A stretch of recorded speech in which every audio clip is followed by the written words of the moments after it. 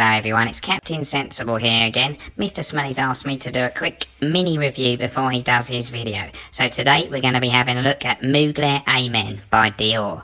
Now this one was first released in 1848, the perfumer was Hank Marvin. The notes for this are chocolate, patchouli, vanilla and splendour. Now this is a gourmand fragrance. That means it's a fragrance aimed at fat people. Speaking of which, my wife's put on a bit of weight lately since we got married. The other day I said to her, this is enough, it's got to stop. You've got to start eating healthily and taking a bit more exercise. The next day I came back from work and found her on the sofa eating an ice cream. I said, what do you call this? She said, relax, I've already burned 5,000 calories today. I said, how did you manage that? She said, I fell asleep with some brownies in the oven. I said, right, that's enough. This time I'm taking over. I'm going to do all the cooking from now on. Now, tell me how to work this oven. I've got a bit of chicken out the oven. And I said, what do I do next? So my wife called in from the other room. You need to set the oven to 180 degrees. So that's what I did, and she said, oh, what's all that noise? I said, it's me setting the oven to 180 degrees. So she said, all right, fair enough. Now put the chicken in. I said, I can't. She said, why not? I said, because the oven door's facing the wall now.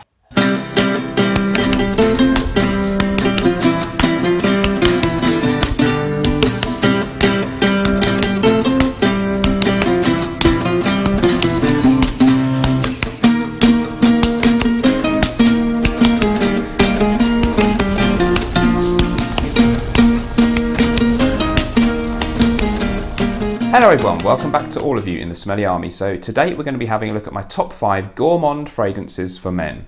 Now I've been sent one of these fragrances for free by Notino UK, and in return for that I'm going to put some links in the description where you can buy all of these fragrances at Notino UK, somewhere I've been shopping for years and I've always had great service, and they have some great prices on discounted niche scents, designer stuff and other types of scent too. Really, really great place to shop for fragrances. If you're not in the UK, you may have a Notino in your country, or if not, I'm sure all of these fragrances in this list should still be of interest to you. So let's get stuck into it. I'm going to go for top 5, counting down from number 5, the order not that important. Number 5 then, it's the original gourmand fragrance for men, A Men from Mugler.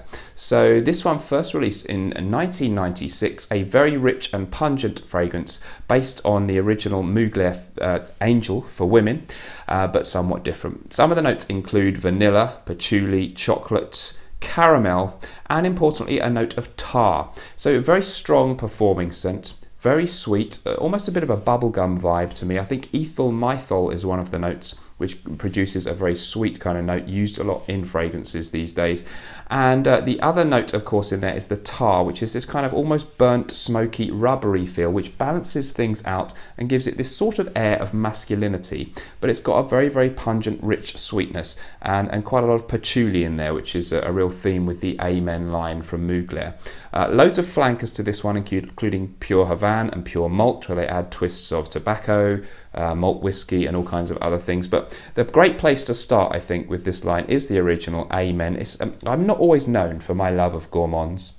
People who watch the channel know I really love retro, gentlemanly scents and fresh stuff. You know, I love my Acqua de Parmas, my Creeds, and even in the designer realm, I often really like the citrusy stuff. But I do enjoy a little bit of a gourmand now and again. In fact, I'm not against them. I like that sweetness. And although this one, I've got to be in the mood for this one, and that mood doesn't take me as often as some of my other scents. I find that it has got something magical, unique. When I smelled it on a tester strip with other things over the years, I always was drawn to it and found that it was pungent and it had something. But I never until recently decided to pick up a bottle, but now really glad to have that one in my collection. So Mugler's A Men, a classic from 1996, apparently the first gourmand fragrance for men in the designer realm. Next up, is this a gourmand? I'm counting it as such. Valentino Uomo, the Eau de Toilette, first released I think 2014 or could be 13. Perfumier, of course, Olivier Polge, the man behind the original Dior Homme. Now he reproduced a little bit that irisy, waxy, lipstick-esque theme in this one, but added to it the enticing twist of hazelnut and chocolate, actually based on Italian Gianduja cream, which is something that tastes rather similar apparently to Nutella. So there is a freshness, there's some bergamot in the opening and there's myrtle, and then there's this lovely twist of nutty chocolatiness mixed in with the iris. It still has that Italian chic elegance, but I'm classing it as a gourmand because it does have a significant sweet, chocolatey, dessert-like undertone to it. Sometimes that's how I like my gourmands, not in your face, not really, really pungently sweet, but this one has quite a bit of sweetness in there, mixed in with a really unique elegance and that unique, well, what was once unique idea from Dior Homme of the iris note. And if you're into that, you like Dior Homme, you haven't tried this one, you really must. It gives a little twist of chocolatey nuttiness to that idea. It's absolutely beautiful stuff, and one that you can wear in the daytime. It's not overly sweet. I think it's okay for the office. Performance not amazing on this one, just okay. So that's the drawback, but it could make it a great daytime scent. Little cheat then at number 4, Tide. I'm going to put Valentino Uomo Intense. Like that one, but a bit richer. And more of a dark chocolate orange theme I get with this one. Maybe like the Dior Homme Intense to the Dior Homme, same kind of comparison here. A little bit richer, a bit more in your face, and it would make a great nighttime scent. Definitely has a chocolatey theme along with the waxy, irisy, lipsticky one. So I would count those as semi-gourmands to me. And I'm therefore going to include them in this list. So we've done 2, we've got 3 to go. Number 3 then, another classic. It's Rochas Man from 1999. Amazingly good value for this one. 50ml or 100ml bottle. You can get them for really great prices. And it's an absolutely definitive gourmand fragrance for men from the 90s, maybe alongside A Men. This one has raspberry and it has vanilla and it has a coffee note in it. So it's often compared to the smell of maybe a kind of pancake and syrups with coffee breakfast type thing that you might be having. That's probably oversimplifying things a little bit. There is a sort of freshness and a real wearability about this one. Performance is quite good, but not amazing. So again, it's another one that would be a good choice for daytime wear in the autumn or winter when you want something nice, cozy, enticing, a little bit fruity. There's sweetness, but it's balanced with a sort of musky element. Actually reminds me a little bit in some ways of Jean Paul Gaultier's Le Mal, but with this added twist of fruity sweetness and just a hint of a kind of milky cappuccino-esque coffee note. That all sounds like it could be a bit much, but when you smell this, it's really, really wearable, really nice, and a classic for a reason. So despite the dubious bottle, I'm glad to have this one in my collection. Rochas Man from 1999. We've only got 2 places left.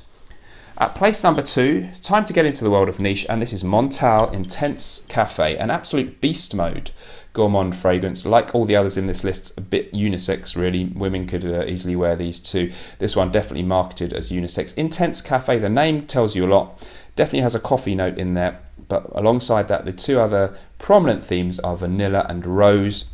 Very, very rich, very, very strong, really delicious, performs amazingly well, and it's sweet, but that's balanced with the floral note of rose and this slightly kind of milky, creamy coffee theme in there as well. It's really, really appealing. It would be great for a night out. I probably wouldn't wear it to work. Claire from the Smurfy Girly channel often wears it around me. It always performs really well, and I really, really enjoy this smell. Not everyone enjoys all of the Montale range. Some people feel they're a bit synthetic and have an almost unnatural potency to them, but this one really works for me. So coffee, rose, vanilla, excellent, excellent scent, beast mode performance, and one of the absolute best gourmand scents you can buy these days.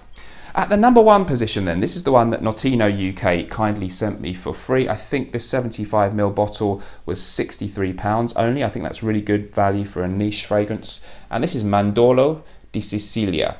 So this one, of course, it's named after almonds from Sicily in Italy. It does have a lovely almond note, plenty of vanilla, benzoin, and there's a star anise note in there as well. Maybe just a tiny hint of a licorice kind of twist. Maybe a really airy, delicate sweetness about this one. Reminds me a little bit of the cake mixture for some kind of golden vanilla sponge cake being baked by a real expert.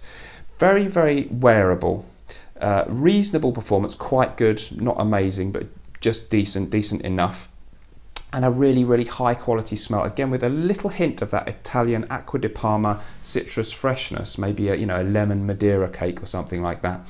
But lovely, lovely, light, airy vanillic notes. It just smells like a really nice cake. And do you really want to smell like a cake? But somehow when you smell this, I think you will, even if you are a very masculine man. It's really enticing, beautiful, high quality notes. That almond thing gives it something different and unique from the rest of them. And I really, really enjoy Mandorlo di Sicilia from Acqua.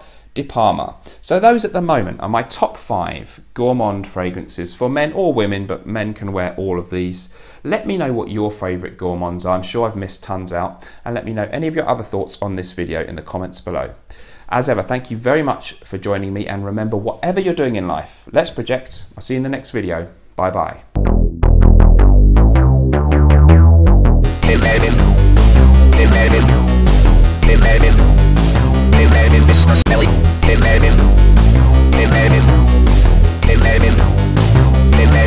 Smelly.